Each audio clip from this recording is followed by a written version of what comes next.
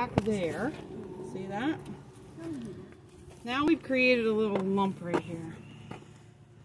And a lot of times people will think it's from the stirrup leather, but it's really a bubble in the... So see how this is? And then feel this, how it's smooth. Yeah. Oh, yes. Okay, so to eliminate that bump, when I put this down, when I put this cushion back on, I'm going to use my fist and put some pressure there and take that lump out. And now that'll be smooth.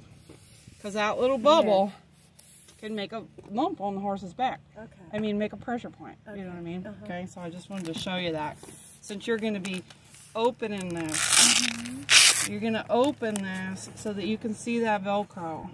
And I always measure it with my thumb because I always have it. Okay. Hopefully. So when it was narrower, we couldn't see any Velcro, and now we can see Velcro on both sides and make it wider for our girl. Okay? And I'm going to file off the other side. Filing that edge off will give her a little bit more room also.